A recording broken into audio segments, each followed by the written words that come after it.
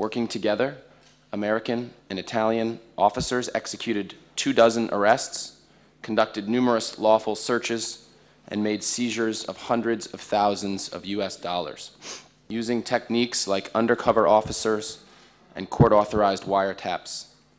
American and Italian law enforcement determined that the 'Ndrangheta aimed to move deadly narcotics across international boundaries, attempting to build a bridge of criminality and corruption to stretch from South America to Italy and back to New York.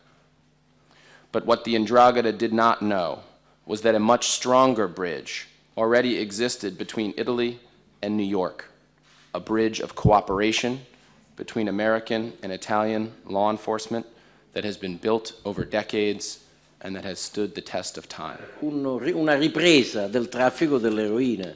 Questa operazione ci testimonia ed è un fatto molto grave, molto importante, anche perché probabilmente l'eroina sul mercato adesso è, diciamo, viene offerta a un prezzo minore rispetto alla cocaina, insomma. Quindi c'è una ripresa nella commercializzazione dell'eroina che fino a pochi anni fa si era un tantino rallentato, insomma, ecco.